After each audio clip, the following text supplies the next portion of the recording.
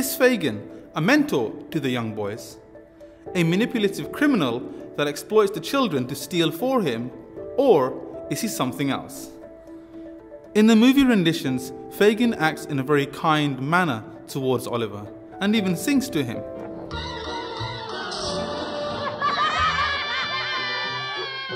Robin Hood, what a crook, gave away what he took. Charity's fine, subscribe to mine. Get out and pick a pocket or two. You gotta pick a pocket or two, boys.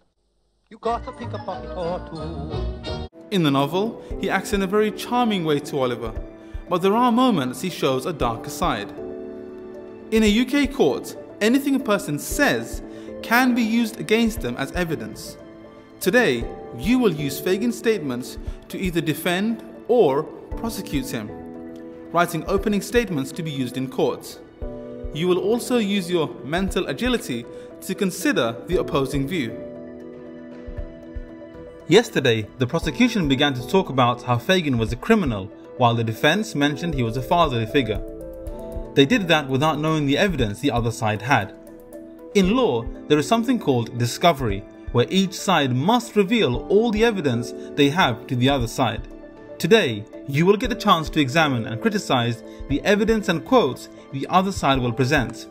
You must work in your legal teams to critique the points they will make, so that during the trial, you are ready to say things like this. You want answers! I want the truth! You can't handle the truth!